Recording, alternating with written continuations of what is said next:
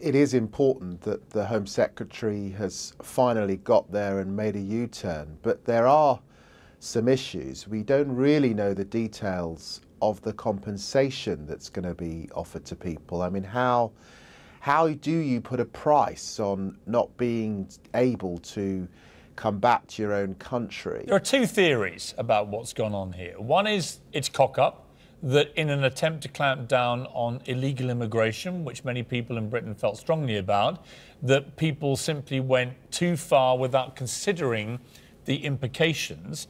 And the second alternative theory is far more sinister, which is actually they knew exactly what they were doing, and there was a tinge of racism to all this, and they didn't care if people in the Windrush generation got swept away in the way that they have. Where do you sit on these two theories? My view is that there's been a race to the bottom on immigration. It's all been about targets, it's all been about deporting people, and it's not been about humanity.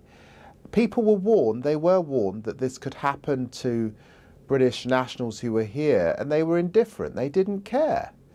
We weren't important enough. You know, a few Caribbean people, what's the news here? They're well into their 60s, what's the problem?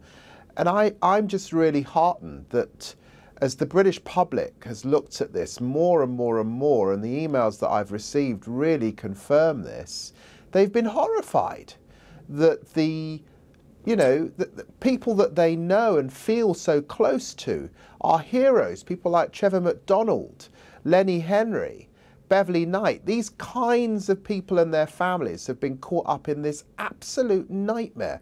Of course they're British, they were always British. You were told not just that you had no right to live here in the UK, despite the fact you did, but you were sent to a detention centre and booked on a flight to Jamaica. So you were one of those people who was about to imminently be deported. Most definitely.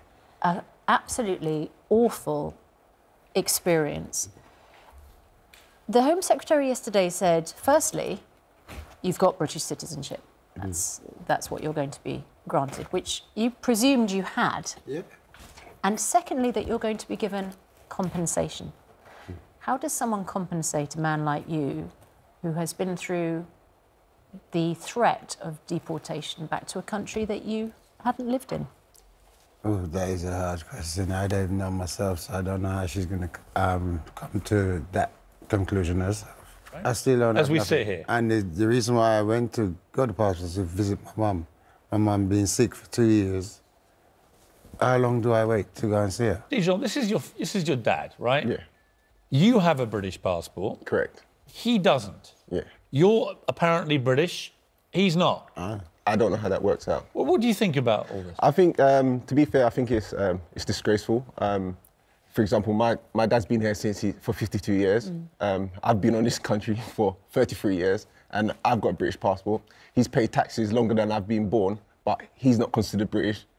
I'm considered British. I can fly back and forth as many times as I want, and he can't.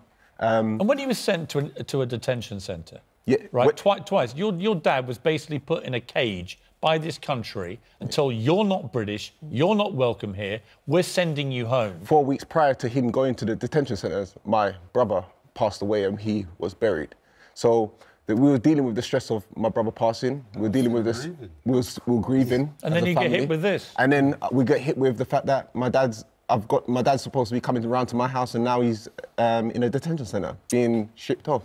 Do you remember when the Go Home vans were driven around? Oh, yes.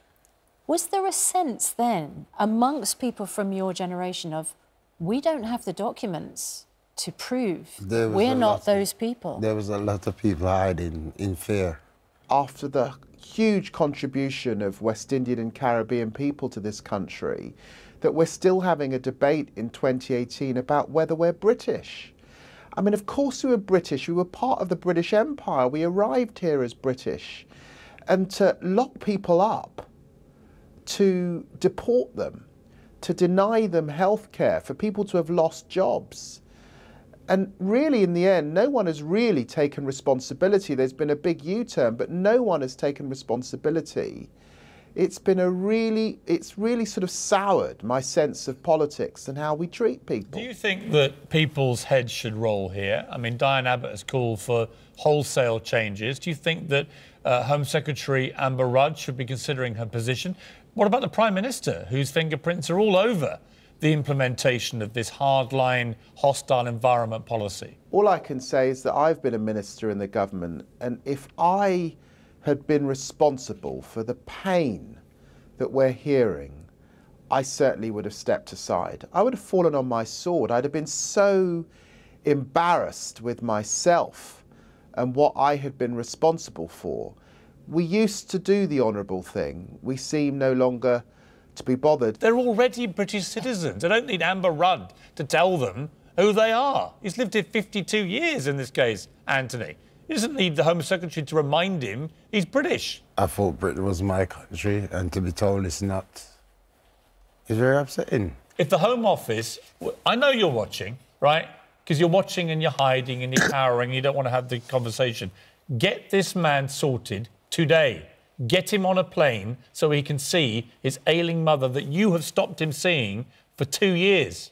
That's what your policies have done. You've stopped a British man going to see his mother before she dies. How can this even be humane? What is wrong with you people?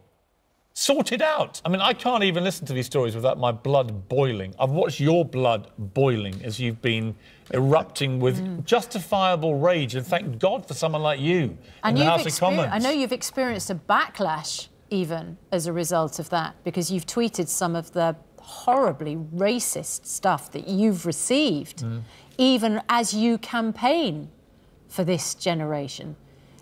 Well, these things always pull very nasty people out the woodwork. Where do we go from here, Piers? Look, I hope that all of them get their passports. I hope that we finally settle this question. We're all British. This is a multi-ethnic country with a long, long history. And, you know, whatever the colour of our skin, we're all British, so they all need their passport.